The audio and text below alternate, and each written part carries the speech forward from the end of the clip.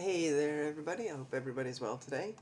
Okay, so I want to talk a little bit about how I got braces when I was a kid. And I guess you can probably see over, I'm not quite pointing, where are they? There they are. My one set of braces that I have, the other ones are down in Florida. This is my old set, and they are quite, quite uncomfortable now because I'm so much used to the newer ones, and my body has, I guess, changed. So I don't quite fit into the old ones like I used to. I just said quite a lot of times.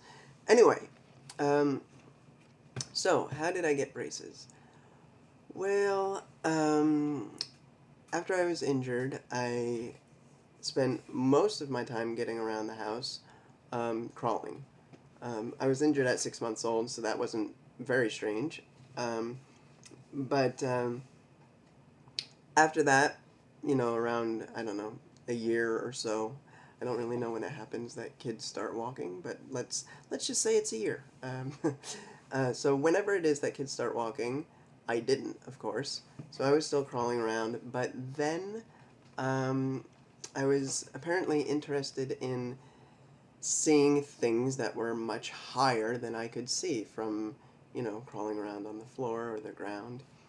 Um, and so, in order to see things that were higher, or in order to get things that were higher that I couldn't reach, I started climbing. And one day, I was home, and my parents were home, and I was in the kitchen, and I climbed up the cabinets to the kitchen counter because I guess I wanted something that was in one of the top cabinets. There were lower cabinets, then there was the counter, a space, and then the top cabinets. And apparently, I wanted something that was in the top one, and my mom or dad or sister or whoever it was wasn't coming quickly enough. So I said, okay, I'm gonna climb up the cabinets. And when my mom saw me, she was like, "Oh my God, what, what just happened?" Because she never expected me to be able to climb up the cabinets. So it was at that point that my parents realized, well, I guess it might be a good idea if we got him braces, because he clearly wants to be up higher and wants to be able to reach things easier.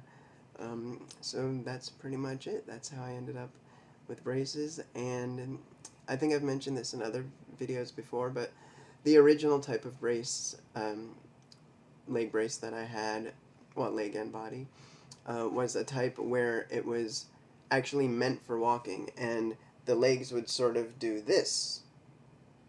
That you can move each leg separately. And I had those for, I don't know, maybe a few years. But then I ended up getting the type that I have now, in which the legs are rigid, and you walk using a swing through gait, or it's sort of like it's almost like a little hop, basically.